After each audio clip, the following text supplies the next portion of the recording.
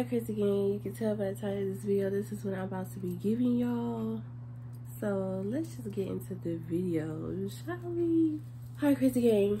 I'm back. I hope y'all can hear me because I got my AirPod in, as y'all can see. This is another healing video, as you can tell. But I want to go ahead and get this out the way so y'all won't be confused on why I've been going for so long. If that time comes. So please don't mind my hands. I just took my polish off. I am trying to, as y'all know, embrace my natural beauty. And I'm trying to let my nails breathe because I will be putting on some nails for my birthday. And before I start this video, I do want to talk about this and show y'all little things that I have been treating myself with as well. I've been trying to, you know, put myself first and everything. And I've been trying to be more of a godly woman and to please Jehovah God, which is our creator. So yeah, I've been reading this Bible to try to be more of a godly woman and to just live my life right in a positive way.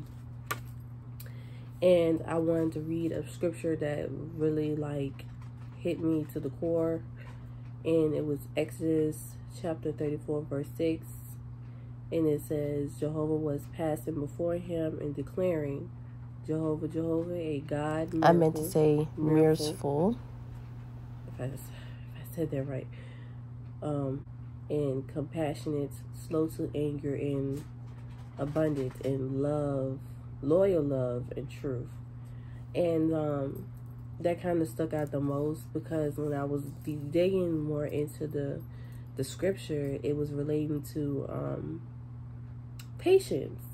And I realized that I wasn't patient with myself, so it caused me to have trust issues and having my heart broken and dealing with certain things I wish I never dealt with. And I feel like I was a patient person, but I was patient for the wrong people. And not to, you know, talk bad about anybody, but that's just how I feel personally on how I got deep into the scripture. So I wrote it down and to look at it to remind myself I need to be patient with myself first, because if I don't, I am going to come across the wrong people and deal with the wrong people that does not know how to be patient with me. So before somebody to be patient with me, I need to start off and be patient with myself first. Everything has to do with myself first.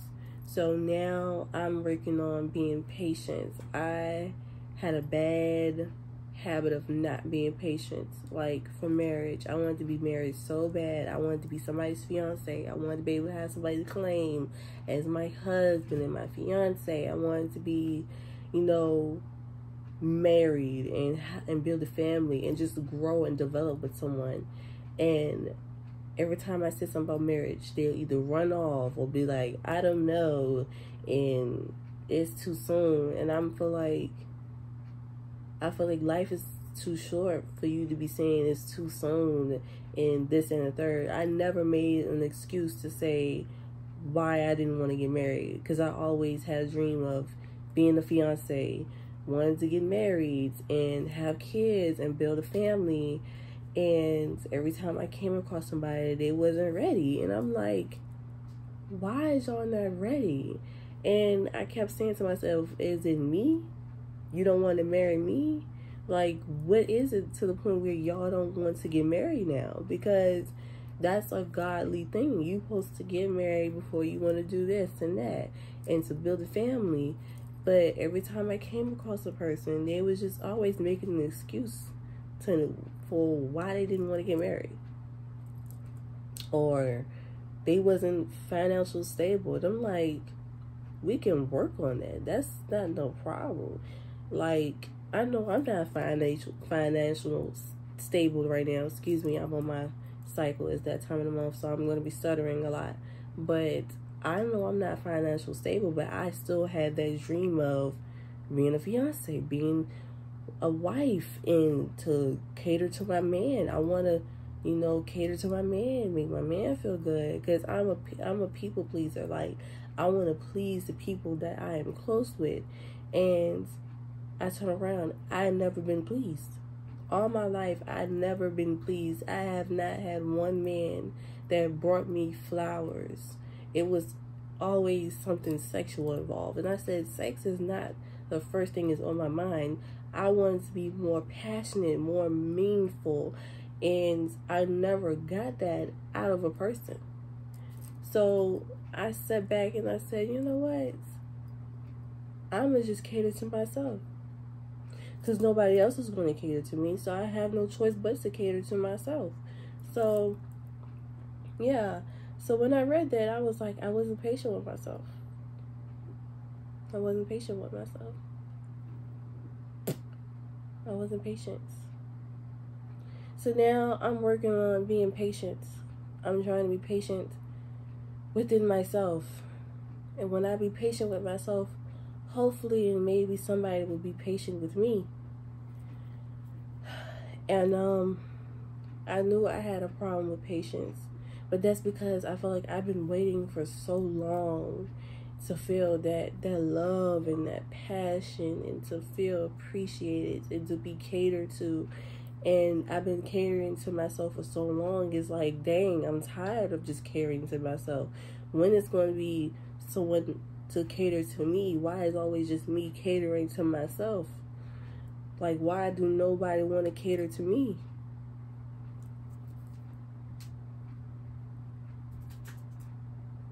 I'm sorry. Hate to cry. But no, like, seriously, that's just how I feel.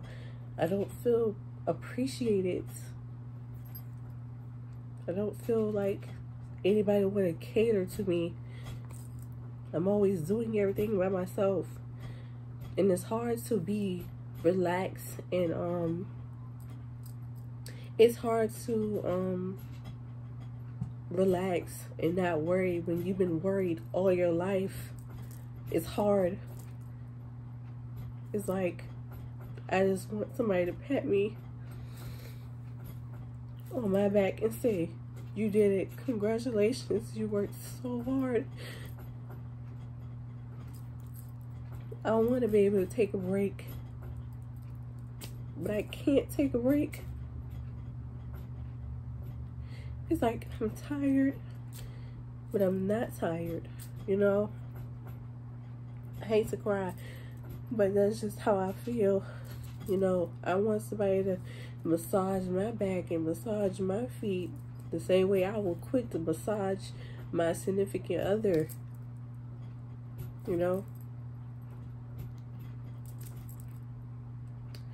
So that's just how I feel. And I realized that I wasn't patient with myself. I didn't wait for the right man to really cater to me, I feel like.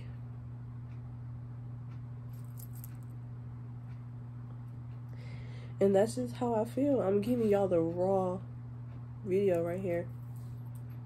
Excuse me from crying. It's hard to talk about it because I can relate so much to this to the scripture. It might not sound like it's talking about patience, but when I got more into the scripture, it was like, yeah, I really wasn't patient with myself. So if y'all ever see me smiling and laughing, just know that's just how it looks on the outside, but on the inside, I'm crushed. I've been damaged mentally, physically, emotionally, just the whole 9 yards. So when I started reading more, I was like, it was meant for me to read it. So I'm just trying to cover all my patches. I just want to let y'all know I'm human. I might not cry on camera, but just know I'm crying behind the scene. But it's just a part of healing. Sometimes you gotta cry it out, so that's what I'm doing. I'm crying it out. I'm pushing through it until you know, it's time for me to go, basically. And I just feel like sometimes I feel like my soulmate is not out here. But I'm gonna get through it. I'm gonna do the best I can and just hold myself down. Take care of myself like I always been doing. I'm about to be 25, so I did it for this long. So why stop, you know? So I'm gonna just keep going. And since my birthday is coming, I want to treat myself to a car. I want to spoil myself more, take care of myself more. So with that being said, y'all gonna see birthday pics, well, born day pics, because I don't really do birthdays. So I said to treat myself, I'm going to go out to eat, make myself feel pretty, and just work hard and give myself a car, my own personal car for my birthday. So yeah, excuse my crying. I'm such a crybaby. I'm not really a crybaby because I'm a really strong, independent person. And sometimes it's hard for me to show my emotions because I have everything balled up inside, so I don't really show it. But just know, I'm human. So yeah. But let's just get into enough sad stuff. So as y'all know, I said I want to treat myself to my car. So I've been trying to save for my car. I got me a budget book, and the first thing it says, you know, car. I labeled all of my envelopes and stuff. So I'm trying to save for a car first, and then save for other things like my business. I want to start a business real soon and stuff like that. And y'all, guess what I found as well? I had found me a cute mug. Look at this mug, y'all. It is so cute. Y'all know I'm a big fan of Minnie.